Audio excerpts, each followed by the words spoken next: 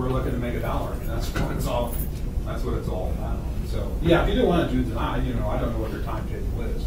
They approached me about this last week or whatever and said, could you guys come up with 1 or 2 megawatts for me? And here's a while we go. And they shot me the resolution for an agreement to pass it, which is a pretty simple, you know, one-page agreement. So. Lloyd? I would like to make a motion that we table this until Second. next meeting. I have a motion on the floor that we table this to the next meeting. And the second motion was made by Councilman Trell, second by Councilman Brown. Any further discussion? Was there anything else besides that? I'd personally like to get it done tonight, because I think, you know, if we have a need in the future, the pool will benefit us, and they have a need, we should benefit them. It's kind of the spirit of cooperation. So I'm in the opinion that let's just get it done tonight. Okay. Well, let's see if our motion to table passes first. What for sure is it what you're wanting? I would like to see information about the cost of, what our cost is of GRDA power, and if we can find out what's going to happen in another year when we have to come back up with this again, why it's only just for a year, if we can get that information. Well, that's strictly their choice. I mean, they're only asking for a 12-month period. And it probably has something to do with where their contracts would fall. I would guess, but I don't know that much about it. You use 1 megacycle, is that what you want to do? It's 1 megawatt from January until May, and then they want 2 megawatts from June, July, and August, and so, because that's going to be their peak. And then it's back down to 1. So it's 1 or 2. In that June and August, are we still under what we? Yeah. It's still. Do we have to run our engine? We hardly ran all this summer. Okay. Hardly ran all this summer. So that would always be our backup. Well, I understand that, but We could buy it cheaper than we can produce. Yeah, right now, and it's because the natural gas is so cheap. Yeah, like I said, we get what happens every about between 4 and 5 o'clock. We get a price that says here's your price for tomorrow. If you can beat that by running, you feel free to do it. But right now it's about $20 per megawatt hour. Sometimes lower. It's been in the teens this week. We can't turn our engines and beat that. There's no way. There's no way. wear and tear and everything else. Yeah, and manpower, just the fuel on that, so there's no way we can beat the market right now. And it's actually lower than even these long-term contracts we've got. How long that'll last, I don't know. But there's so much natural gas out there right now, that's what's driving the price down on everything. And coal's still cheap. That's what. Well, motion on the floor is to table to the next meeting. Those in favor say aye. Aye. Opposed? Aye. Okay, the motion failed. I'd like to make a motion that we approve the KMEA sales and energy contract. It's been, motion's been made by Councilman Audi that we approve the KMEA sale of energy contract. Who's the second? Second by Councilman Miller.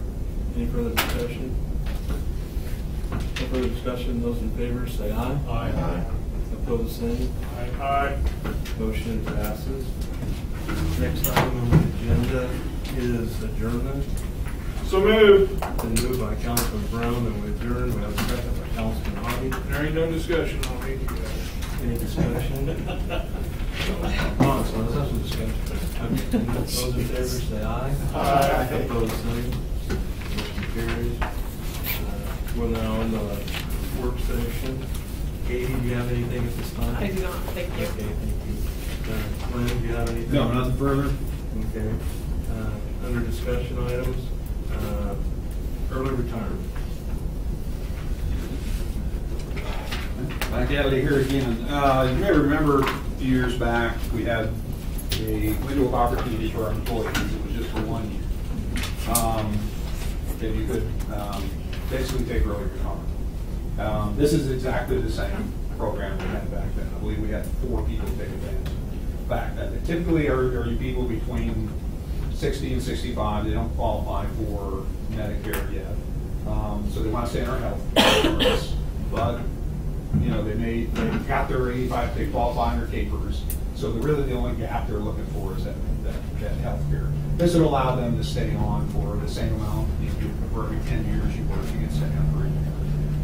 just like you're still working, and we would, pay that premium. And that's really the same. Do we pay the whole thing, or they pay part of it too?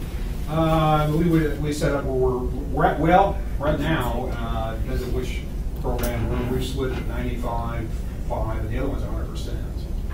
The one that when they retire, that's 100%? Well, we've got two different plans.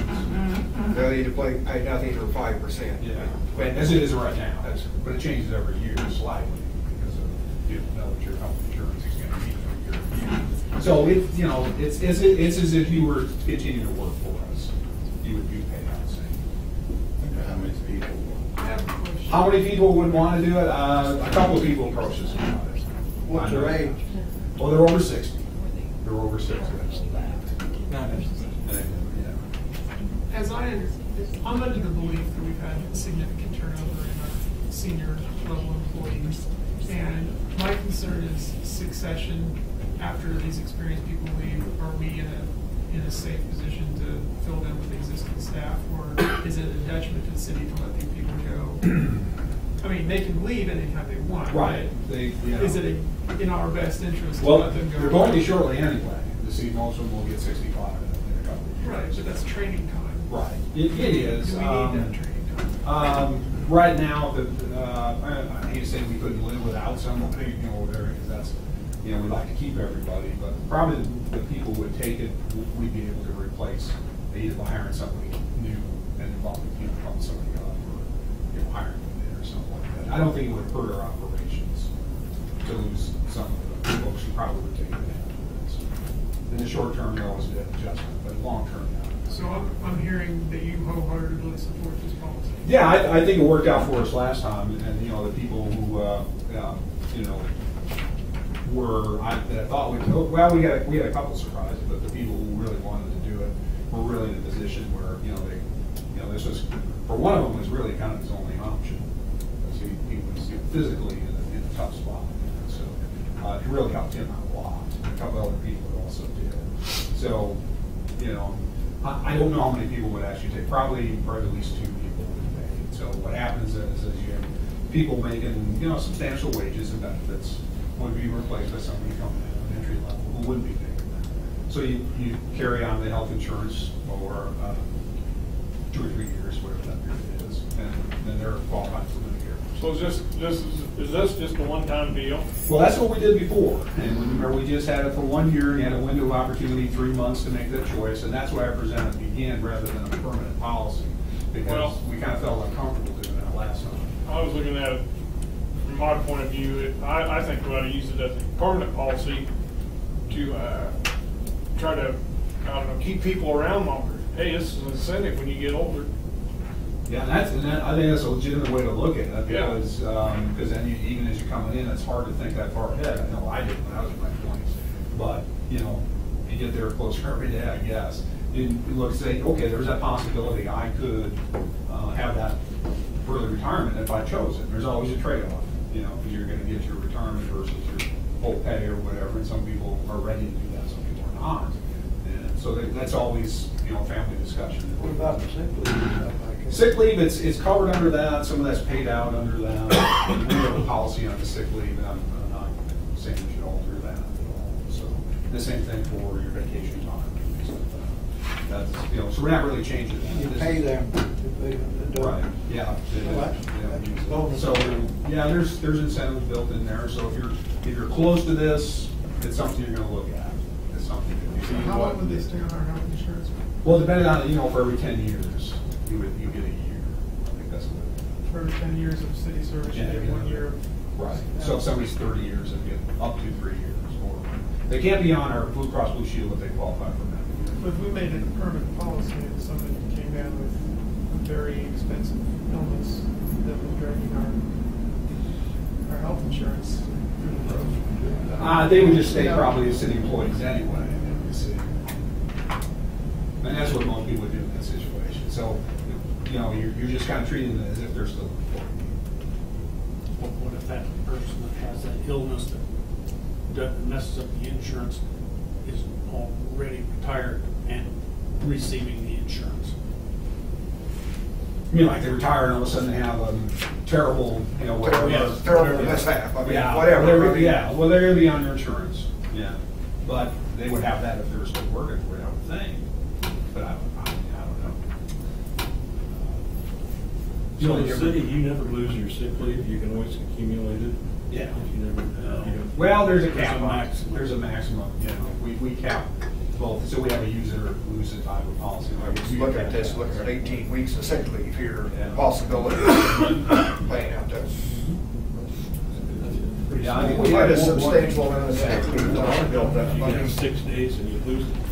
Yeah, you're, you know, it's still pretty generous. You know. That's It's something still- people- What's that? Is that like most cities do on sick leave? Yeah, I mean, public employees that tend to have more heavy on the benefits than the salaries. That's just it. So a lot of what we work for is that retirement, avoid sick leave or, you know, vacation time, things like that. There's an advantage to doing that because it's all increased tax, basically. Or you take the wages and salaries, of course, is taxed, whatever rate you're on. So anyway, it's a rerun of what we did, I think, 3 years ago, 4 years ago, whatever that was. So, like I said, I had a couple people approach me about that. I guess the question is, do you want to do it again? Do you want to do it for 1 year? Do you want to make it a permanent policy that would fall under our, say, our personnel policy or something like that? Or, I think it ought to be a 1 year. yeah, just do case by case.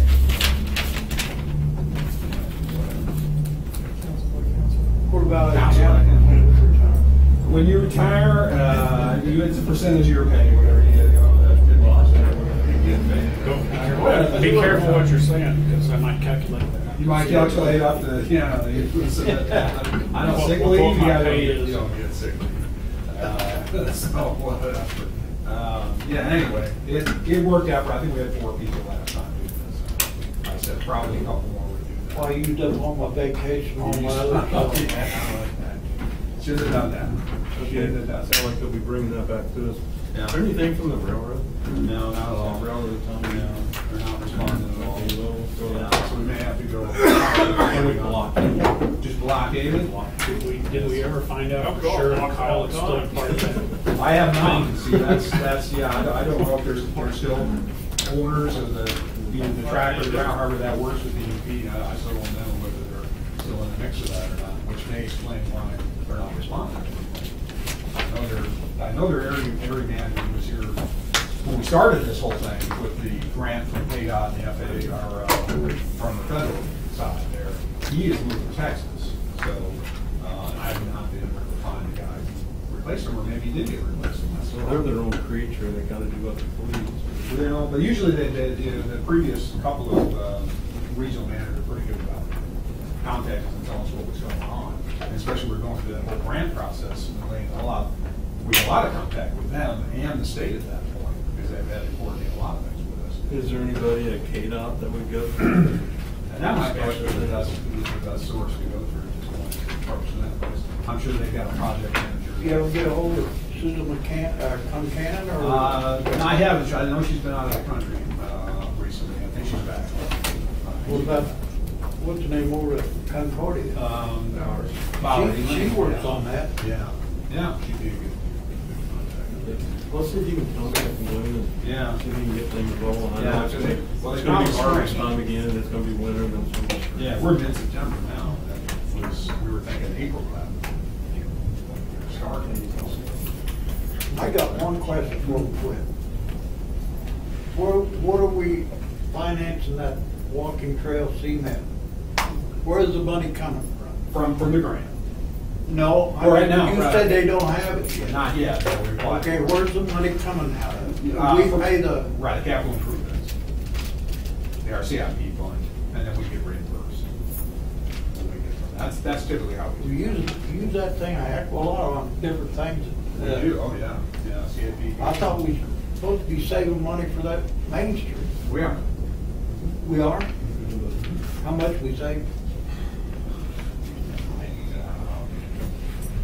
I don't know what the fund is at right now, but we get a pretty good balance at the end of the year. Yeah, I don't know exactly, we have to just dedicate to that. Because we'll also have for up here on the North Campus races, you're paying that bond to show out of that. So we'll have it for both. You're paying the bond out of that? Yeah, but that comes out of that too. So that'll stretch I it. just don't like go borrow money when we save some money to make it. Yeah. Same way with the fire truck. We saved money, Right. we could have saved a heck of a lot of money on interest on over. We could, but remember we had those 2 trucks that came back to back within 2 years. Yeah, but some of that was donated money too. It was, yeah. But we just, I mean, we don't put that much aside every year. Well, Unless we yeah. want to increase that mill levy on that. Well, you have a question? Yes, I'd like to change the subject. Sorry. Okay. Where do we stand on that equipment replacement out to West Side Park? We really haven't talked with Lynn much about that at all, to tell you the truth. It hasn't been a real high priority as far as, I mean, if we want to make it that, we can move that up. But I know she's been doing a lot of other things that we just haven't really. Part of it is going back and replacing it, we don't want to see it torn up again. So we need to have some kind of security system. Do you have a security system? Should talk a little.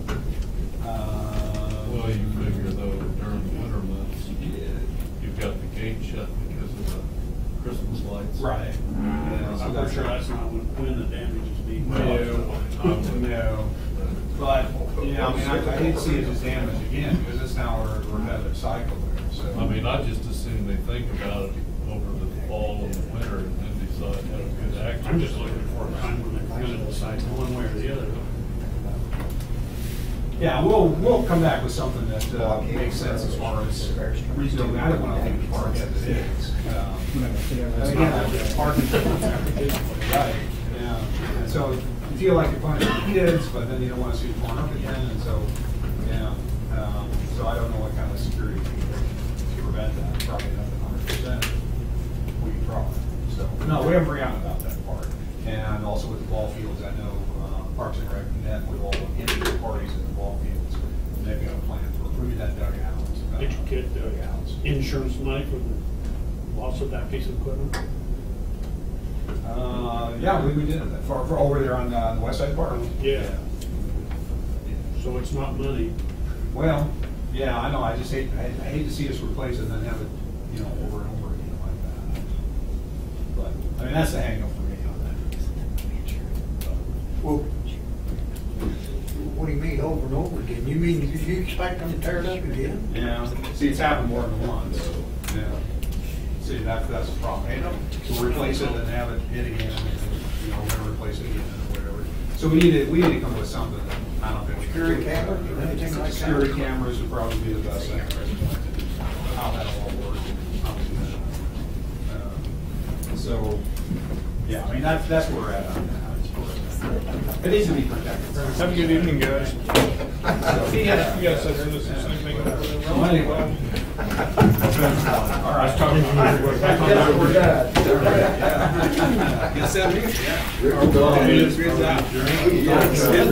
You good? Okay. The other thing is block field blockade on the road, you also consider their strike. But you need to have a consensus. We're not gonna consider it. We don't have a plane.